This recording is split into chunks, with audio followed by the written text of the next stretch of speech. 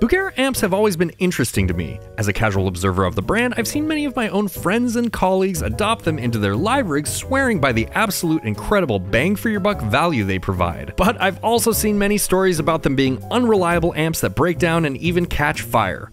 Yes, literal fire. The sources of this rumor are really hard to track down, with fans of the brand claiming it's corporate espionage. Yeah, I'm serious, they actually believe that. Now, I tend to believe that these are very isolated incidents and that they are exaggerated and most likely due to user error, but that sort of story can really attach itself to a brand and make consumers weary of any future products they might develop. And this is just pure speculation, but that's probably why they are also such huge advocates of quality control, as shown plastered all over their website, even developing things like their Infinium technology, which will tell you if your tubes are going bad and need to be changed. Another thing worth mentioning is Bugera's affiliation with 𝗏𝗠𝗔𝗟, since it seems common to see the sentiment that Bugera and 𝗏𝗏𝗔𝗟 are synonymous. And while I find it curious that the Bugera Wikipedia redirects to the 𝗏𝗏𝗟 page where there is actually no mention of Bugera, supposedly 𝗏𝗏𝗟 acts as the exclusive distributor for Bugera, which is an independent company. Probably a good thing, seeing as how 𝗏𝗏𝗟 has been named in multiple lawsuits for copyright infringement, the most notable one related to Bugera being brought forward by PV, who filed 2 lawsuits for patent infringement, federal and common law trademark infringement, false designation of origin, trademark dilution, and unfair competition. A case that 𝗏𝗏𝗟 won with essentially a defense of everyone else does it, so why shouldn't we? But these are really stories for another video, like how 𝗏𝗏𝗟 tried to sue GearSluts users for defamation. So with all that backstory out of the way, I finally decided it was time to check out a Bugera amp and give my take on it, and hopefully find out once and for all if these are sleeper budget amplifiers or just amps that catch on fires. What's up everybody, welcome to the channel. My name is Taylor, and today we're going to be looking at a Bugera 333XL and answering the age-old question: is this an undervalued great amplifier or a literal dumpster fire waiting to happen? But regardless of those rumors, I want to know your guys' experience with Bugera amplifiers. Do any of you own them? Have you played them? Have you had any issues with them? Do you like them? Do you hate them? Let me know down in the comments. Bugera also has a reputation for copying the schematics from other more popular brands of amplifiers. And while I'm not exactly sure which amp that this is copying, I'm pretty sure it's either a PV-XXX or a PV-JSX. If you know the answer to that, let me know down in the comments. But let's plug this thing in and hopefully I don't burn my studio down.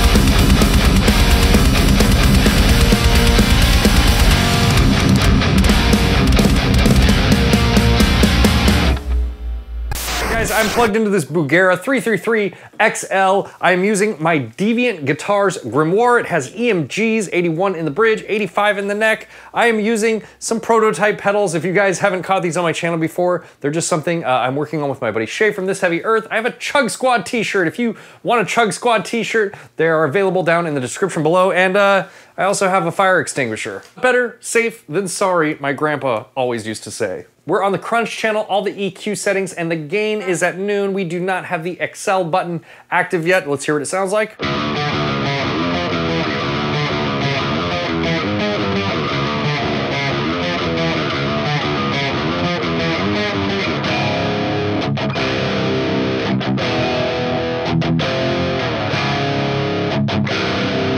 Not too inspiring. Let's start dialing things in here a little bit. I found with this amplifier that I really don't like the presence knob a lot. Like if you start turning it up past 5, it just gets really ice picky. It's just a little much. So I actually like to turn this down just a little bit here. And then compensate with the treble volume on the channel, which I find to be a little bit less extreme of an EQ boost.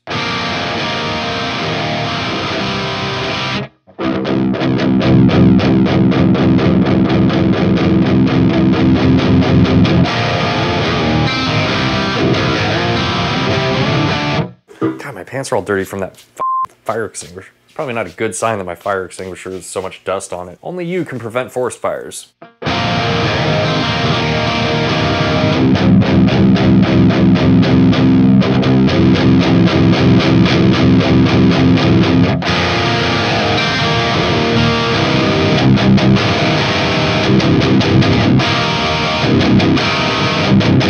Yeah, it has a really heavy Marshall vibe going on. I have the gain up pretty high actually too, and it's not really that saturated. Like, let's just turn the gain all the way up and see how saturated the crunch channel gets.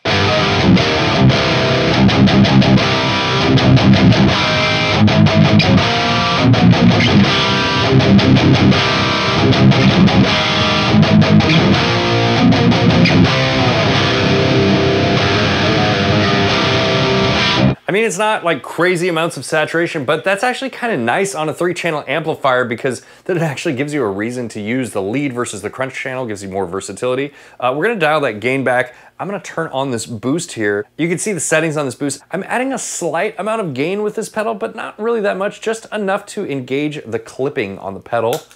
Let's see what it sounds like.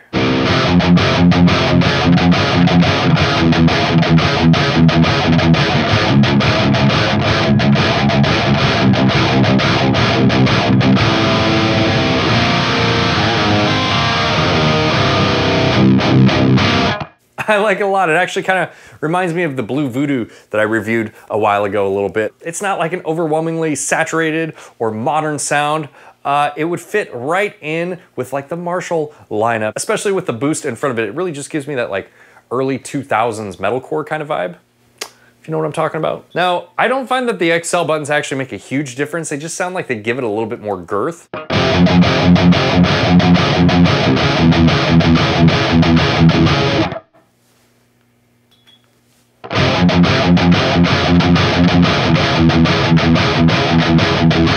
Like I said, there's not really a huge amount of difference there, but it is just like a tiny bit more low end. I like the low end, so we're gonna leave that guy on.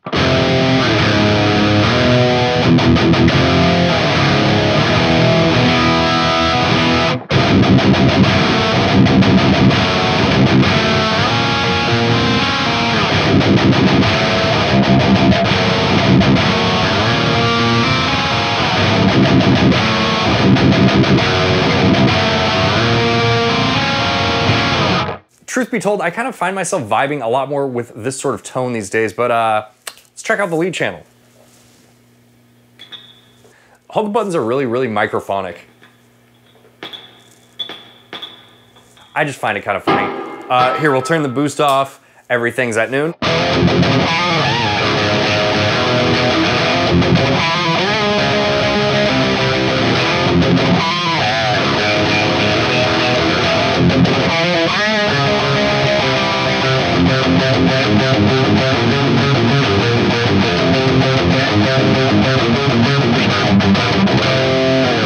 Again, not a super inspiring tone, so let's dial it in. I'm gonna keep the presence where I had it on the last channel there.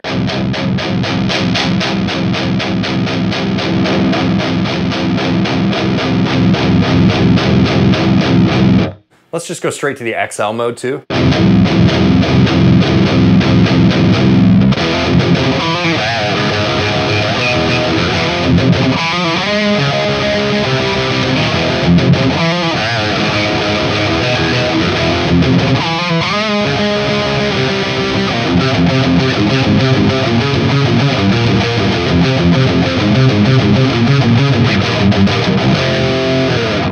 You know, I'm just finding like there's this really nasally high frequency that's in there that I just really don't like. And it's like, it's really hard to dial in and get enough treble without just like boosting that frequency too much. Very similar to my 𝗕𝗏𝗋, the controls are super sensitive. I don't know.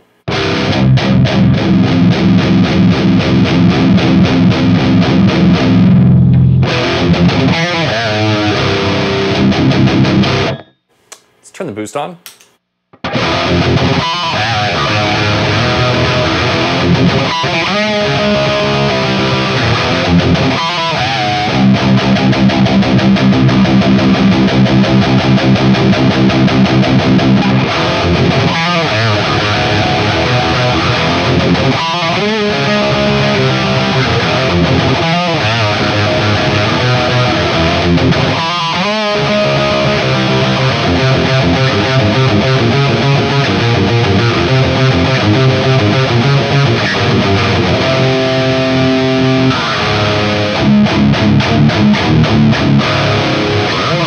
Okay, to me, that's a really inspired tone.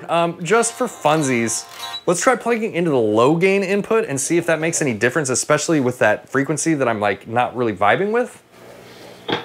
It's just a... I don't know if you guys are noticing this too, but everything with this amp is super microphonic. And the interesting thing is it is making a noise right in that frequency that's sort of bothering me. So I wonder if it has anything to do with like the tubes that are in here. Maybe it just needs some lower noise tubes or something like that, but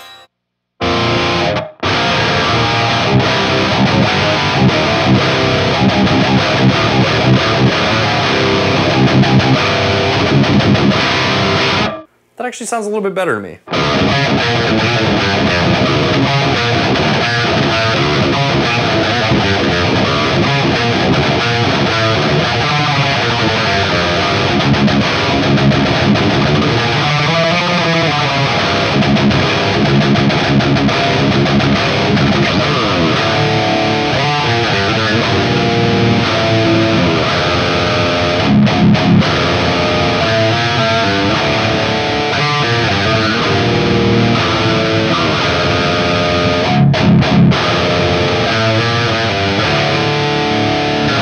I like it more with the low gain input. It's not having a massive effect on the amount of gain that the amp is producing, but it does seem like that higher frequency is a little bit more under control in the low gain input.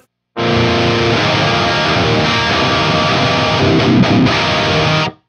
right, let's do a clean channel real quick for all you clean dorks.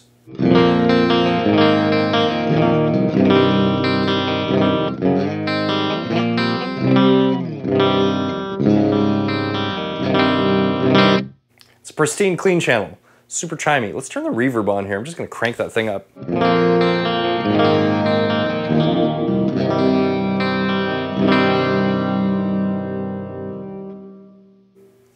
Reverb sounds really nice. Not something I would probably particularly use, but it's cool that it's there. Let's go back to the lead channel.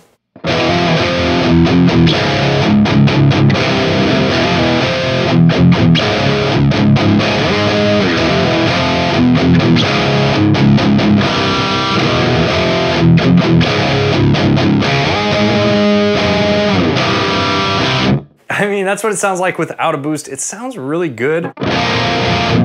Again, it's just that high end.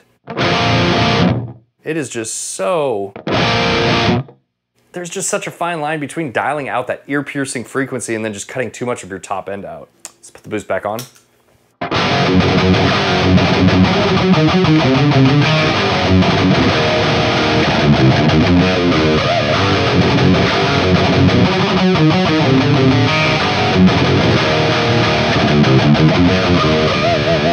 All right, so final verdict. Yeah, it's a budget amp, but you know what? It rips. It has a lot of really cool features too. It's quite a bit microphonic. I don't know if that could be handled just by putting some more expensive tubes in it. We haven't caught anything on fire yet, so that's good. And I gotta say, just from this experience, from playing through it, if I was in the position to where I only had like $300 or $400 to spend on an amp head, I don't think you can really go wrong with this one, dude. I think it's a pretty good deal. Ah! Call the fire department, this one's out of control! All right guys, if you've made it this far, thank you so much for watching. If you like my videos, make sure to let me know by hitting the like button and commenting below. If you really like what I do here on my channel, you can join my Patreon or my YouTube members. There's more information on that down in the description. And until we meet again, I'll see you guys later. Bye, guys.